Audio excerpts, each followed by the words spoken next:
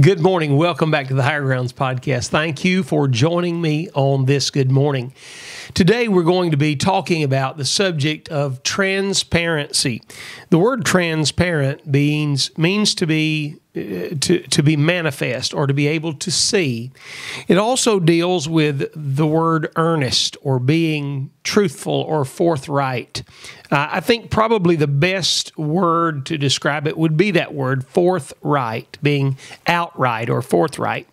And today we want to talk about the subject of transparency in the preacher, transparency in ministry. And there are two sides of this argument in regard to transparency, but today we want to title this episode, Being Real. And Brother Matthew Tucker, Brother Michael Poindexter, and myself want to talk to you just for a few moments today about being real here at the Higher Grounds Podcast.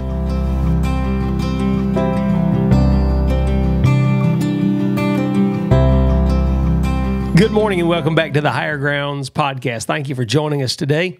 As always, joined by my co-hosts to my right, Brother Matthew Tucker, out of the greater metropolitan Concord, North Carolina. He is the reigning undisputed heavyweight independent Baptist champion of Concord, Cabarrus County. How's it going there, sir? It's going good. Good? Going good, yes, sir. Who's your number one contender up there? Let's see, you got Dr. Montgomery, Dr. Simpson, all them in that same area. I think you'd take both of them at the same time.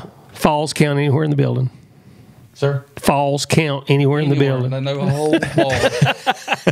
Goodness. Oh, what about it, Brother Michael? Well, Seagrove is still throwing out pottery. That's what that was in my mind. Yeah. How's the clay up that way? The clay's great, and they're still making it, by the cup. Yeah, by the cup. Here. By the vase. Yeah, absolutely. Here. So it's good stuff. Seriously, if you ever get the chance or opportunity at all to get into the Seagrove, North Carolina area, I guess it's the pottery capital of the world. There are privately owned potters shops in every nook and cranny through there, and some of the most beautiful work you've ever seen. Of course, there are galleries and consignment stores with loads of pottery. I am a fan of handmade pottery. I just love it. My wife has made sure over the years that whether it be the guys who come and preach for us for revival or Bible conference, a lot of times there's a lot of preachers and preachers' wives who have cups, from our area, just as a way to remember us, pray for us, kind of deal. She's never given me one. And on to the next topic. Oh man! Tell RB I expect pottery. Yeah. Are you sure what you mean? Because years ago when we were in the old block building, you preached revival for us. I collect this stuff. I know where it comes from. I'm almost positive that maybe she's got one for Beverly. Well, maybe she did. Yeah, maybe you should look at her collection. Maybe that's the one she threw through the window. Could have been. Yeah. Was it because of something you did? I was ducking. So it was intended for you. Yes, it was. Oh, excellent. Excellent. Well, we've made up since then. I see. Excellent. It's all good. Well, we are talking about transparency. That is a topic. Look at there. Segue. It's segue time. That's right. Another playing segue. That's exactly right. Oh, he's getting smarter every episode. He's sharper than a broke pencil, I'm telling you right now. I'm telling you what. Yes, sir. Yeah. That's good. That's good right there. If you from Jefferson, that's real good. Some people like Matt, you could have one good eye, a half a brain, and a broken pencil and figure some things out. Yeah. Matthew still works hard at it. You better believe it, too. He's a fine fella. He is. Well, today we are talking about the subject of transparency, and some may say, what in the world are you talking about? I don't sound good. But we're talking about being real, and there's a lot of facade in the ministry. I've always been intrigued by guys who, when they pray, and if you do this, I'm not trying to offend you, but I'm going to. When they pray, their voice changes, or when they preach, their voice changes, and they become something in their expression of ministry that's nearly performance art. And in their life, it seems like there's always, this put on facade where you don't see that there's a real person. It's a it's almost like an actor. And of course, the word for that in the New Testament would be hypocrite, an actor. But we want to talk about that in regard to the life of Christians, period, and in regard to the life of a preacher, being transparent. How much is enough? How much is too much?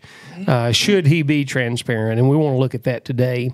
And so that being said, let me ask with transparency to my brother, how are things going in the Cabarrus County? Everything's going good. Good. Yes, sir. Everything but the number band. Yeah. Covert. Oh. COVID-19. COVID-19. Yeah, I got you. All right. The coronavirus, right? Coronavirus. I got you. How about you, brother Michael? Doing well. Year's starting off strong. I was getting ready to say busy. The calendar was busy, but some things have slowed down a little bit. They have, haven't they? Circumstances out of our control, but still, just uniquely finding ways to be effective. And I think we're going to make it. What do you think? I believe we will. I think we'll make it. I'm feeling pretty good about it. Yeah, I am too. Well, let's talk about that transparency business. I remember, growing up in a pastor's home.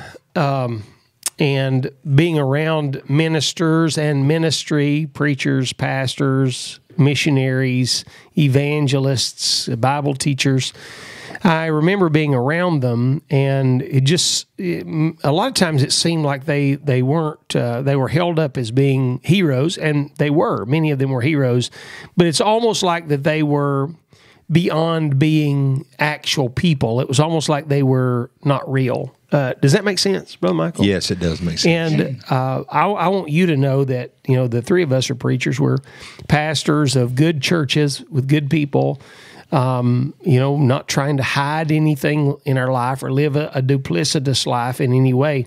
And truthfully, there is not an S on our chest, and we're not wearing a cape beneath our shirt. Matthew may, but we don't. And we want to talk about just being real today. What's the concern there for you, Brother Mike? I know you see some of the same things I do.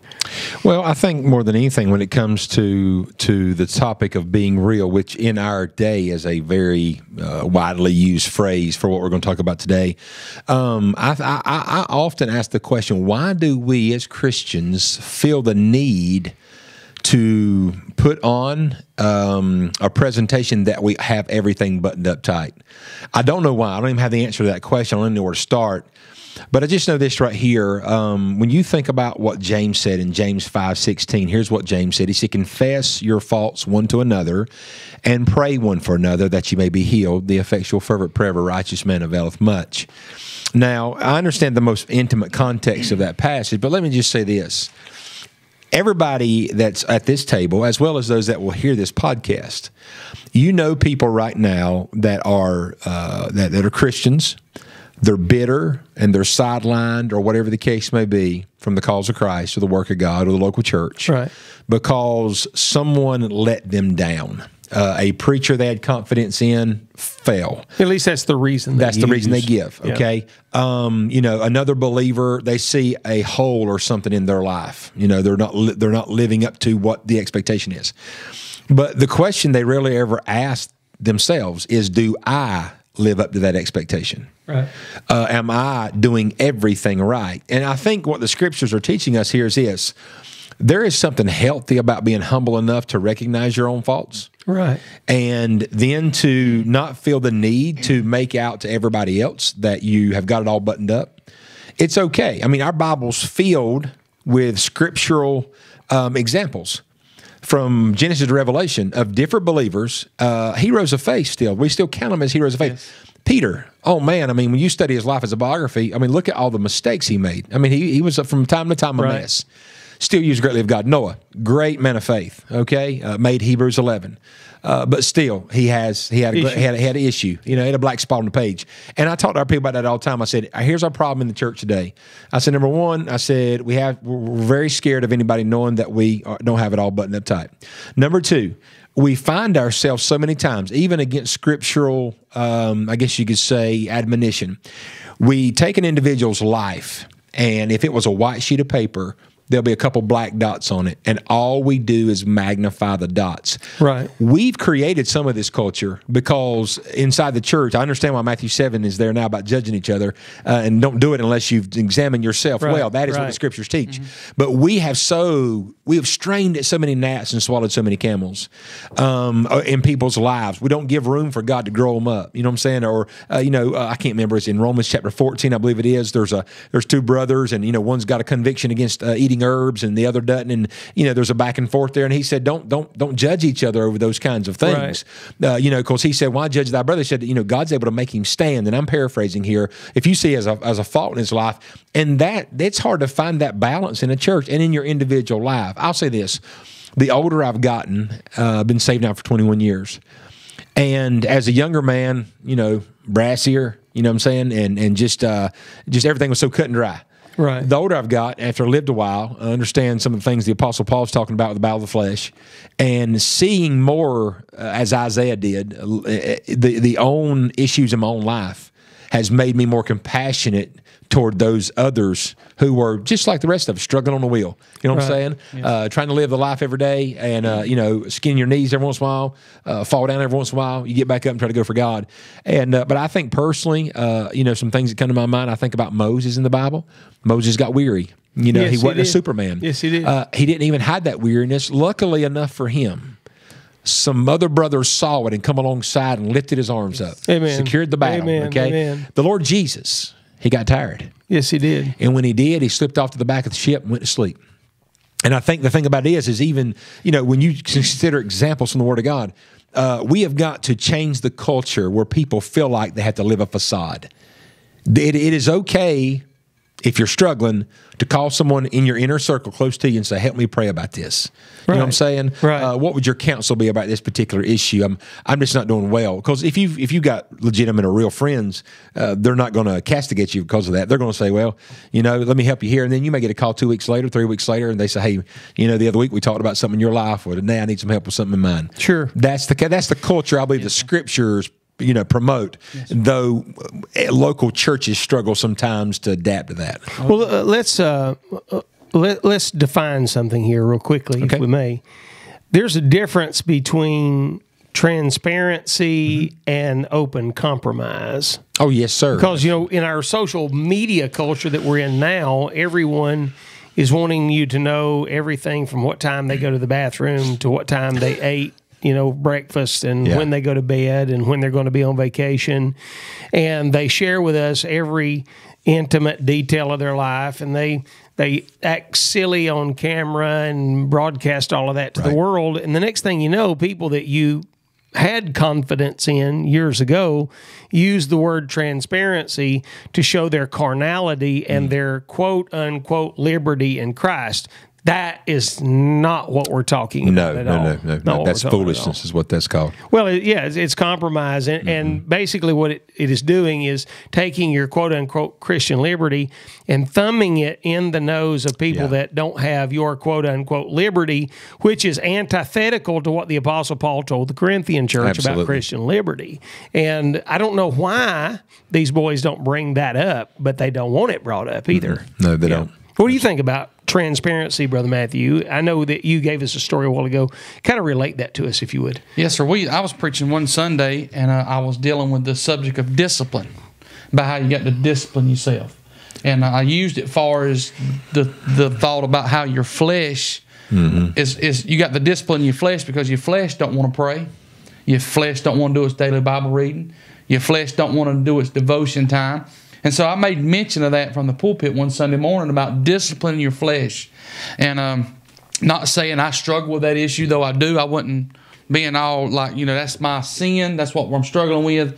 But I had a gentleman call me, and he told me, said, "Preacher, you too transparent in the pulpit." Said, "We don't want, you're our pastor. We don't need to know that you're not reading your Bible and you're not praying." I said, "That's not what I said. I said that you got to discipline your flesh to do those types of things because your flesh don't want to." Right. And so that bothered me. Did I make a mistake? Was I too transparent? And so I called a few families together, and I began to talk to the families in the church. Matter of fact, one of them was the deacon and deacon's wife, and me and my wife and another family. And I called him in the office and I said, "Do you feel like I was too transparent? Did I overstep? Do I need to come back next Sunday and publicly from the pulpit say what, do I need to apologize?" And they said, "No." Preacher said, "You're not going." Said, "I'm going to tell you this because while you was preaching and you made those statements about discipline your flesh," and said that helped me because I thought I was the only one struggled with not wanting to pray, not wanting to get in my secret place, not wanting to do my daily Bible reading, not wanting to do my devotions. And it bothered me because I thought, was I too transparent? Was I too serious? But Dr. Dex read the text a while ago, and that's the text that I read in James 5. But in verse number 17, he said, "Elias was a man subject to like passions as we are. And he prayed earnestly that it might not rain, and it rained not on the earth by the space of 3 years and 6 months." Right. And so Elijah prayed that God would shut the heavens up. He prayed that there would be rain, but Elijah was under the juniper tree, discouraged in his ministry. They put that death warrant out on him, said that we're going to kill him for tomorrow, and he's under the juniper tree asking God to take his life because he felt he was the Lone Ranger. He's the only one left. Everybody else has bowed their knee to Baal. But Elijah prayed, and the Bible said the rain came after 3.5 years. Right. Well, when you look at Elijah in that text, I believe it's 1 Kings chapter number 19, you'll see Elijah exhibiting, and you have to understand now, the Holy Spirit of God inspired the writer of 1 Kings to write down the difficulty of Elijah's life. In other words, God made Elijah's life transparent for all of the Christian world to see. And the reason for that is so that we understand he felt our infirmities. He was a man subject to like passions as we are, as the Scripture says in verse 17 of James 5. That term, subject to like passions as we are, just simply means he's made out of the same stuff I'm made out of. He is a son of Adam. He's a son of Eve. And he has the same Adamic nature within him that I have in me, and the struggles that he had, I have as well. And if you look at 1 Kings chapter number 19, he was exhibiting characteristics of an individual who was dealing with chronic clinical depression, and he was falling prey to it. And yet the Lord allowed us to see that in his life, and then allowed us to see how powerful he was, being effectual and fervent in his prayer. How about it, Brother Michael? Here's the thing about it. Whenever you think about a parable that comes to my mind about the honor or dishonor of implementing this in your life and being transparent about yourself. Whenever the two men went down to the temple to pray, one a Pharisee and the other a publican, the Pharisee, no doubt probably in this case, acts like most Baptists. He stood up in church that day, and he'd have a bit of problem confessing the publican's faults. Right? The publican stands up. Do you think he knew that the Pharisee had some holes in his life? You better believe he did. Sure he did. He knew the hypocrisy and everything else. He didn't waste his time confessing his issues because he was so concentrating on his own. And so he stands up that day and confesses, "Lord, be merciful to me, a sinner." The Bible says that man goes down to his house justified. Right. The Pharisee stayed in that same prideful, look at everybody state. Now, I want to talk to the people listening today to this podcast. There are some of you that will hear this, that this is the issue that you need to grab hold of to grant victory in your life. And here's why that is for. You stay so bent out of shape over the blights and the holes you can see in everybody else's life as preachers, people you go to church with, and these are all injustices. But what you're missing is that it's like Isaiah. I mentioned this earlier. Woe unto this, woe, woe, woe, woe. All the woes of Isaiah until you get to chapter 6 and he says, woe is me. The glory of God is what is seen next in the chapter by Isaiah. And he did not see that until he started looking at himself. And dealing with himself. So it's like the day we're living in. There's so much, I guess you could say, discontentment. People aren't satisfied with their preacher. They're not satisfied with their church. They're hyper offended, blah, blah, blah, blah. Every one of these people that live in that kind of realm suffer from a lack of being real with themselves. Right. They're never real with anybody else, and they're not real about themselves, even to themselves. Do you find people trying to change their locations to correct their glitches in their self? They do that, and here's what they do. They send smoke screens. How many people do you know that are switching churches because of doctrinal issues? None. Almost rarely ever. It's always personalities, which shows, I'm going to get in trouble here, it shows your immaturity. Right. Most people who find so much fault in everybody else, they don't realize it's not those people that are really the issue. It's your immaturity to be able to coexist in a scriptural realm with those people. Right. You're actually the person, like in Romans 14, that have got, you think your level of spirituality is the highest, but in reality it's much lower than those people whose issues you saw. Because if they're dealing with those issues, if they're trying to humbly walk with God, they're going to come out better down the road than you are. Right. But yeah, I think, and this would really kill some people to hear this, the reason some people can never settle or be satisfied in their local place of worship is because of their spiritual immaturity. Right. They think that they are mature, therefore they see all these things, but what they don't realize is that you're blinded by your own pride and self-righteousness. Right. That's why you suffer the way you do. Right. You know what I'm saying? I mean, what is it going to be like, Brother Andy, for me to stand before God and say, Brother Andy's got such and so in his life, and that's why I couldn't coexist with him. And the Lord look back at me and say, well, Brother Andy does have that. But what about these 5 things that you have? Yeah, in your life. Yeah, in your life. And it's just, pride is nasty. We all suffer from it from time to time, including myself. I admit that. Man, the older you get in the Word, and the more mature you get in the Word, if a righteous man falls 7 times, then guess what? It's going to happen. Yeah. And sometimes you're going to see it if nobody else does. But hang on a minute. If mercy is given back to me the way I give it, then I want to give it. Oh, absolutely. If it's going to be measured back to me again. Now, we're not even talking about qualifications. No. But the 3 men sitting at this table, Christian. we've just been Christian. We're friends. Every one of us probably right now could write down an area that needs improvement or a flaw in each other's lives. Right? Right. We're still friends. That's right. And we still get together, coexist, iron sharpening iron, enjoying one of those company. Do you think that people try to reveal the skeletons in another person's life to keep from theirs being uncovered? There's a lot of that goes on. I'm going to tell you something I have discovered in my short 15 years of pastoring. There's a lot of people that say they want a Bible-believing, Bible-preaching church and preacher until they find one. Yeah. And then when it's time to be a Bible-believing church and practice Bible-believing things, there's not so many people that want that ship as possible. I found that most people that make that statement are surface believers. Yes. They believe in the big things. They want the big things to be right, but when it boils down to the inner man and the inner sins, that's where they have the issue. Yeah. I have found that people talk the big game about what they want, but then when you make the hard decisions and the hard stands, watch the decisions they make that follow. Yeah. And you'll find out that some people, this thing of being close to the Lord and being Bible believing, it's a facade. Yeah, they're gone. It sounds good, looks good on a T-shirt or a bracelet. But when it comes time to live it out, not the same. Yeah, I've seen that same exact thing for sure. What about what do you see, Brother Matthew, in regard to, I mean, you're young in the ministry, but the young men that you're coming up around, let's say 35 years and younger, what are you seeing in them as far as this subject of transparency?